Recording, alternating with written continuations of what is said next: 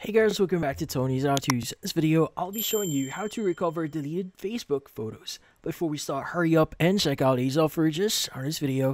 So let's get started. So to recover your deleted Facebook photos here, you need to access a very specific setting here on Facebook. So first things first, you want to go to facebook.com and just log into your account. Now in here, what we need to do is you want to go and click on your profile photo at the top right of your screen, and you want to go and choose the settings and privacy option. Now from here, choose settings.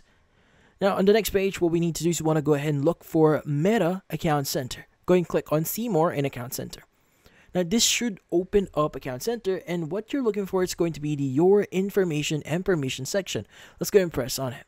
Now, in here, what we need to do is want to go and choose the Export Your Information. And on the Export Your Information, you want to go and click on the Create Export. Now, go and choose your Facebook account. And from here, you want to go and choose the Export to Device. Now, from here, you need to specify a few things, like where it's going to be notified. Like, for example, you could go and choose your email address here that is available in your account. You could also customize your information, like, for example, which information is going to be included. Like, for example, I only want to include certain photos or certain information here.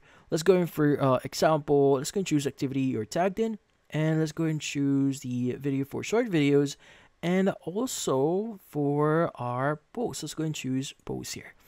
And maybe also include the section for messages and also for our stories. Now, once you've added all the information, by the way, like for example, for Facebook posts here, this will recover your photos as well. So anything that you made a post using any images, it will also be recovered. But we are good with this one. Or if you want to include everything, just click on Select All here, click on Save. Now, also, I would highly recommend you to choose the format as HTML, so you could use this immediately. But we are good with this one. Let's go and click on Start Export. Now, this might take a few minutes or a few hours, depending on how many information you currently have on your account. But to be speaking, this will take a few hours. But once it's ready, they will notify you if your export is now available. Now, once you go back into Facebook, they will notify you via your notification at the top right here, and they will give you, or they will send you the link for it. So let's just wait for it. Now, once your download is available, you can go and just click on the email that you'll be receiving. By the way, this is the sample email that you may be receiving here. Now, go and click on Export Your Information, and it should open up a new tab here, and that should open up your account center, and the download should be available in here. Let's go and click on Download here, and from here, click on Download. And from here, just enter your password and click on Continue. Now, in your Downloads folder, just click on the zip file that we just downloaded.